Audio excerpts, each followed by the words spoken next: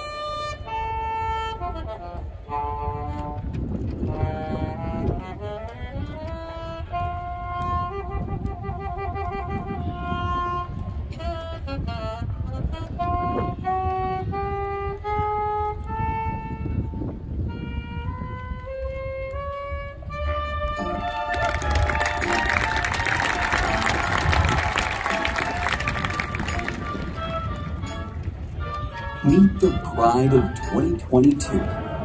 Our band is changing. The past is our foundation, but not our future. It's time for the pride of Southwest Kansas to break tradition.